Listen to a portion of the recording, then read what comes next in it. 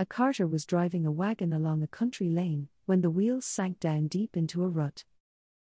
The rustic driver, stupefied and aghast, stood looking at the wagon, and did nothing but utter loud cries to Hercules to come and help him.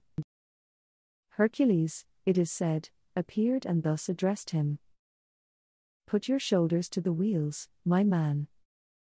Goad on your bullocks, and never more pray to me for help, until you have done your best to help yourself, or depend upon it you will henceforth pray in vain."